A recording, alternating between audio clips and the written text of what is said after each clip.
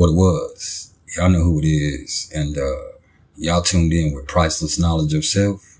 And this right here, this ain't nothing but some cosmic insight. And hey, it is with great pleasure that I can announce that we've reached our last and final installment in our Mercury in the Houses series. And what that means is after this, you can now go back and check your Mercury by both house and sign, because we done covered it all. Oh, I done hit them all. And I also want to remind y'all of the deal I have going on. Right now, I'm offering for a limited time $50 audio natal chart interpretations. And what that consists of is an 1.5 to 2 hour recording of me breaking down your chart. And I'm going to cover the growth aspects. We're going to cover the declinations. We're going to cover all your major planetary placements in traditional astrology. We're going to cover the karmic direction, which is the north and the south node. We'll talk about the elements and the modalities, the hemispheres, the quadrants. We'll talk about the things that are dominant in the most beautiful aspects of your chart. We'll talk about the more challenging things going on in your chart. We'll cover it all. And I'll also throw in a 30 to 40 page PDF typed up that's going to be professionally done. It's going to make sure everything's on point. So if you want the tangible version, you'll have that as well. Okay. And you can't beat that. If you think that's a lot of money, you're tripping.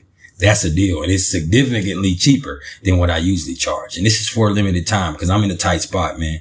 I need y'all to come through for me.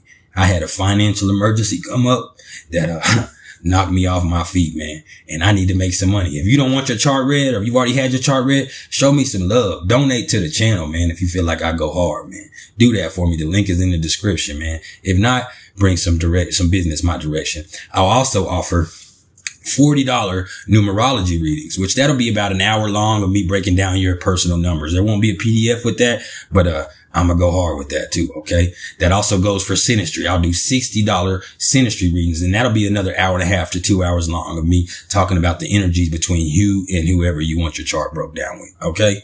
So that's a little something to think about. And, now, and you know, that's kind of relevant to here because, that's kind of talking about other people's money, and we're going to go deep into that because this right here, this a little something about those people that have Mercury in the 8th house of their natal chart. And see, before I even go there, if you don't know my style, what I'm going to do first is I'm going to tell you a little bit about Mercury. I'm going to give y'all a quick breakdown of the energy that comes along with it and how it might affect you. Then we'll talk a little bit about what the 8th house of the astrological chart is all about. Then after that, we're going to bring it to a crescendo and then a climax, which, that's my forte. So it ain't nothing to it but to do it, y'all. Let's get that done then. So Mercury. Mercury's named after the winged messenger of the gods. And just like him, he comes into our chart and commands us to speak. That's because he rules over communication, intellect, logic, reasoning, as well as our ability to create and express our thought processes. And then when something's referred to as having a mercurial nature, the first thing that comes to mind for me is restlessness and motion. That's because things happen fast with Mercury, and that also makes it about quick wit, quick thinking, possibilities, opinions, reasoning, and the ability to rationalize shit. And this can be both good and bad, but either way it goes with Mercury, it's going to be energizing. And this planet right here, it prompts us to move on from one thing to the next and get answers on both the physical and the psychological level. And this is dexterous and perceptive energy that rules over our short trips, our siblings, especially our younger siblings, transportation in general, speaking, writing, books, online communication, and learning. All that comes under Mercury's domain. And also understand that Mercury's never going to be more than 28 degrees away from the sun. It only takes about 88 days to traverse its whole zodiac, or to traverse its whole orbit, pardon me. And it rules the signs of Gemini and Virgo, as well as the 3rd and the 6th house of the natal chart. And it's neither feminine nor masculine energetically. It kind of assumes the gender of whatever sign that it's in. And speaking of Mercury's sign, this is going to point to our basic attitude, our mental habits, our communication style. Now, the house placement, that shows what area of life that plays in the most. And that shows what area of life that we're most comfortable operating in from a mental standpoint. All right.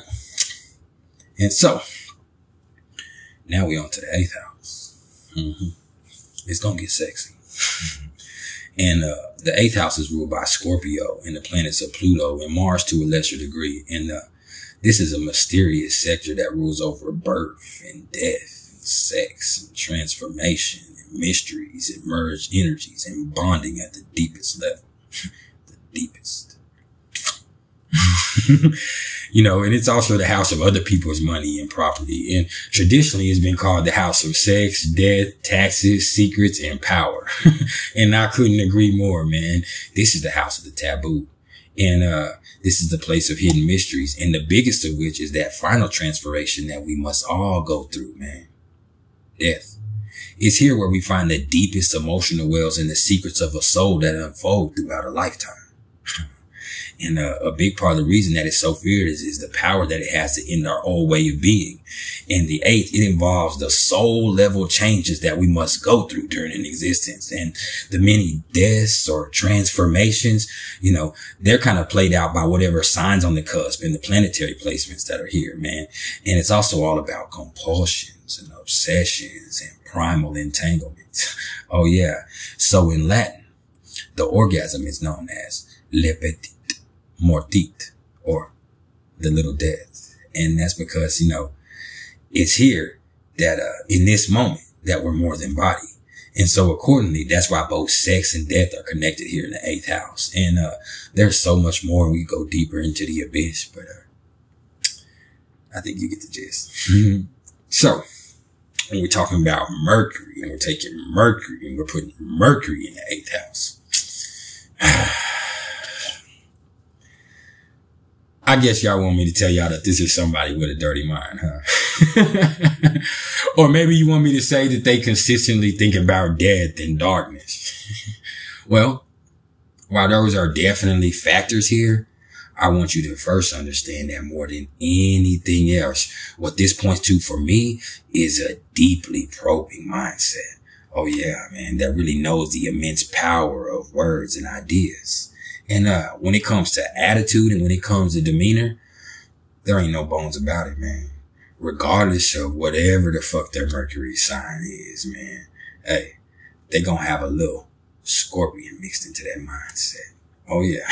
Which means a lot. I mean, a lot of deep shit.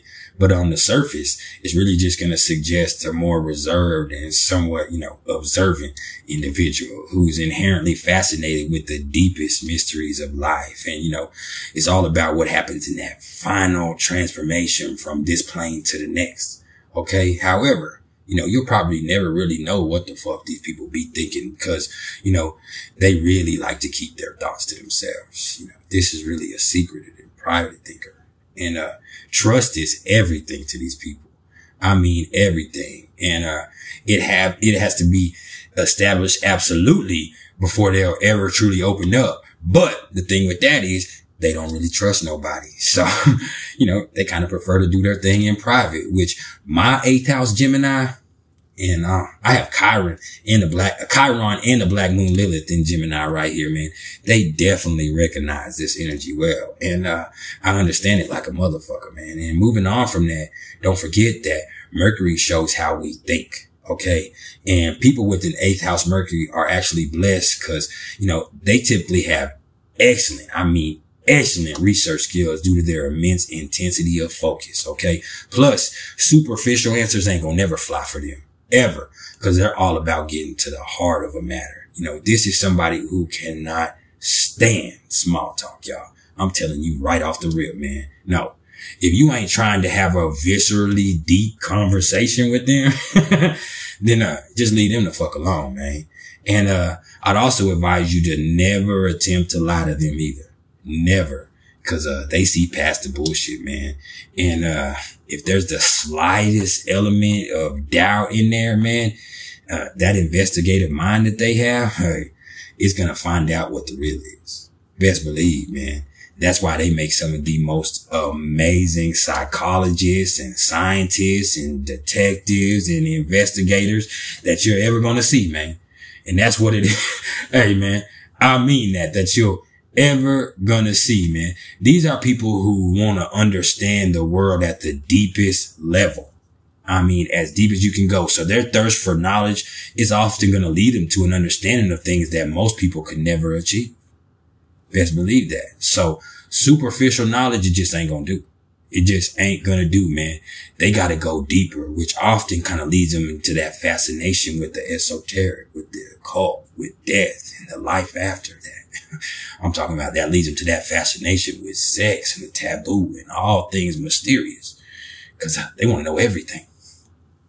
Everything. Plus, they're also highly, highly intuitive. So, you know, their intuition and their conscious mind, they're kind of intertwined with this one, man.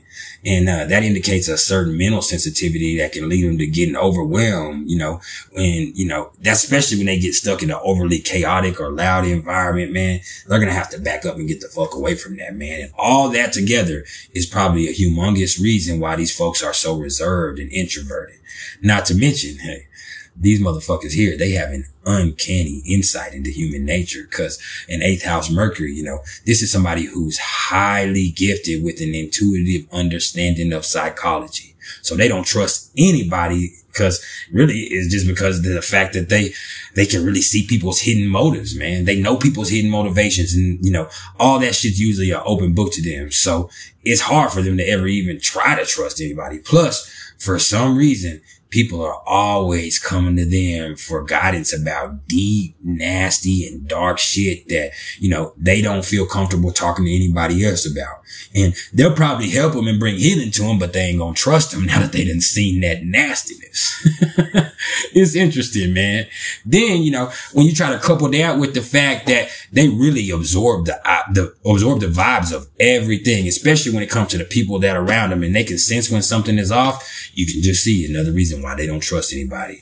So to say that these people right here are not gullible, that would be a colossal understatement. Best believe, man.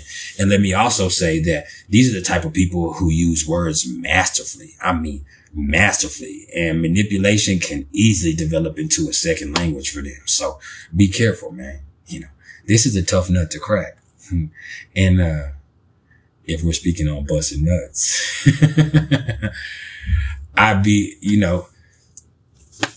out of line if I didn't, you know, acknowledge how much these folks think about sex, and probably openly speak about their desires too. Cause sexual dissatisfaction, you know, that ain't gonna fly for them. They need to be satisfied. If that shit ain't in point, that shit probably ain't gonna last. Straight up. Not with somebody with Mercury in the 8th, man.